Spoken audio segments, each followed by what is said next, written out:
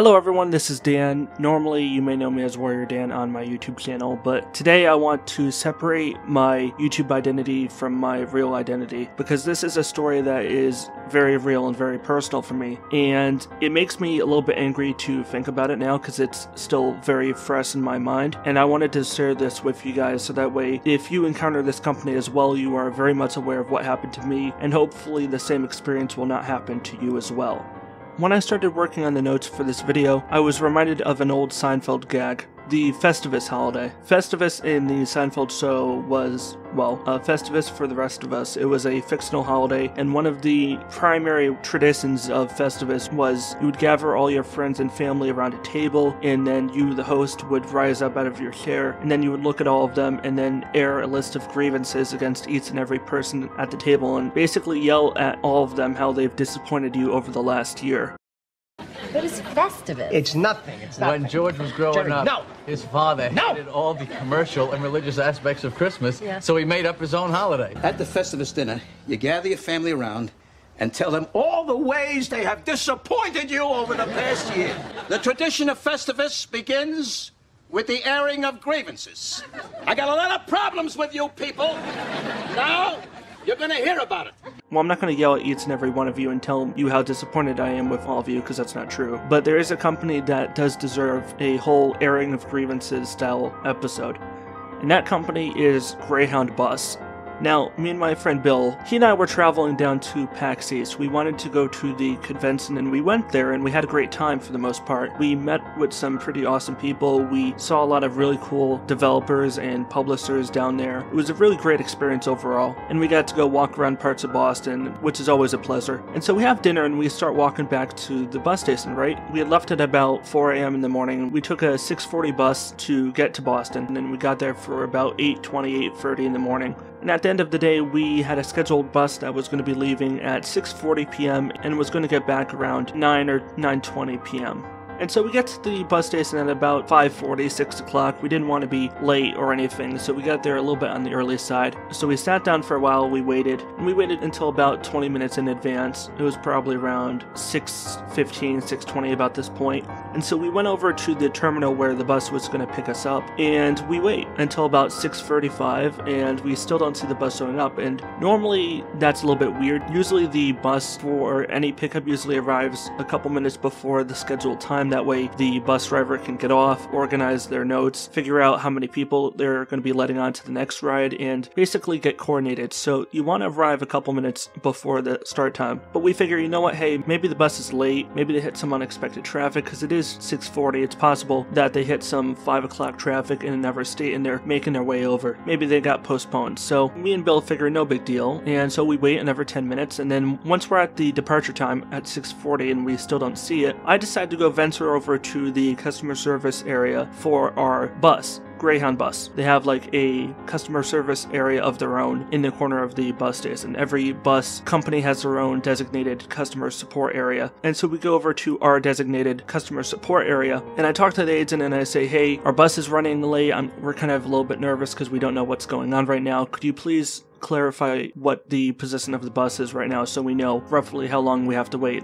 You know, we might get ourselves like a snack or a bite to eat or something, and we'll wait. And the woman there, who's probably about in her early 30s at the time, was like, well, I can't show you anything without your ticket. And so I figure, well, okay, I'll go get the ticket from Bill. So I walk all the way back. Bill gives me the ticket. I walk all the way back to the customer support desk. At this point, it's about 10-20 minutes past the expected arrival time. And so I get back in line at customer service. I wait about 5 minutes to get to the front of the line. I talk to the agent again, and she tells me that the departure time does not exist. Now I'm a little bit worried now, because I'm like, what does this mean? I have a ticket that very clearly says 6:40 p.m., station number X. I don't even remember what the number was at the time, but it doesn't matter. But it very clearly says on there that we're supposed to leave at 6:40, and this agent is telling me that there is no such bus. After previously obviously telling me that the bus did in fact exist and was going to leave a couple minutes late. So she was already contradicting herself on this point, but whatever. So I clarified to her that the ticket is in fact legit. She double checks on the computer. She does see that the bus is registered in the computer database. So she was finally forced to concede that I was possibly right. And she says, it looks like it's going to be another 20 minutes. So would you mind waiting? So I'm a little bit aggravated at this point, but I'm like, you know what? Fine, I'll wait. And so I go back to Bill and we wait about another 20 minutes, 25 minutes. And then we notice something a little bit even more disturbing happening. Overhead, right over where the bus terminal is, there is a big overhead sign showing the departure time and the name of the bus and the locations it will be stopping at. At about this time, the overhead sign changed from displaying the time as 6:40 p.m. to 6:20 a.m.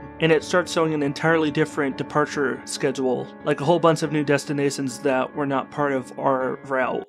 And so I'm very concerned now, and I go back to the agent, and the agent once again claims that there is a mistake and that a bus is still on its way. I return. Almost all of our fellow passengers are just chilling on the ground. I've got some photos on my phone. I'll try to put it on screen so you can see. I wait another 15 minutes. At this point, it's been over an hour, maybe an hour and a quarter at this point, and I return to the desk. An agent tells me that the bus was canceled, and there was nothing more that she could do for me. This was after she had told me like 3 times that the bus was on its way and that there were simply delays, and now she openly tells us that, guess what, there's no bus and it was canceled, and they never notified us on the intercoms, they never put anything on screen. They had many different ways of communicating this with me and many different passengers, and they made no public announcement. Not only that, when I was in line, several other people, like a good 10-20 people, were behind me, and they were also having similar trouble with all of their rides being canceled as well. At least 4 different buses I know of at that time were being canceled, and no one knew what the hell was going on.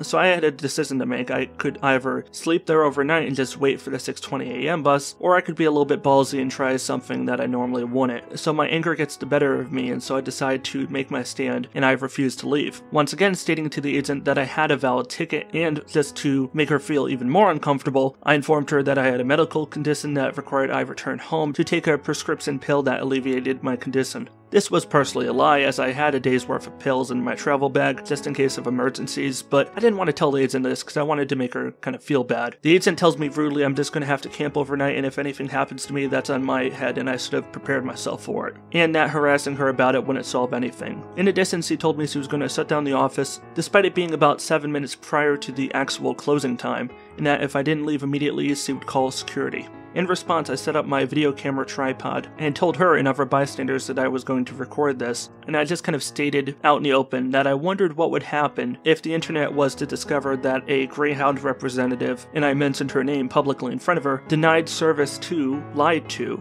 and threatened to have security assault a 24-year-old autistic man. I told her I wondered what Fox News, MSNBC, and the rest would have to say about that when a live YouTube video showing her denying service to me based on disability discrimination were to go live. After about 10 minutes of this, of me pretending to record a live video, despite my audio on my camera being crap and the footage being unusable anyway, the agent finally just gave in and ordered a nearby bus, which was headed to New York to reroute and make an additional stop to drop us off in Connecticut. While this didn't help the other passengers stranded there overnight, me and my friend Bill got out of there shortly thereafter. But before getting on the bus, we had to have one last infuriating encounter with the bus driver who stopped us, took our tickets, and said to us, and I'm quoting this verbatim, "So you're the fuckers going to Connecticut?" I respond with, "Depends. Are you the fucker who's going to get in and drive us, or do you want to see your bald ass on the evening news for harassing 2 autistic adults?" He kind of glowered at us, grumbled something under his breath, and we stepped into the bus. I don't think that bus went below 60 miles an hour the whole time we were on the highway, and this is a freaking bus which shouldn't have been going over 40, so I could tell you he was pissed off, but you know what? The hell with him. The reason I'm sharing this story, and it's kind of a long story, so I do apologize, I'm kind of rambling here and my mind's kind of disoriented because I'm still a little bit jet-lagged from the whole travel, but I felt this was important not just to rail on against Greyhound, but to really show the pitfalls of their public transport system.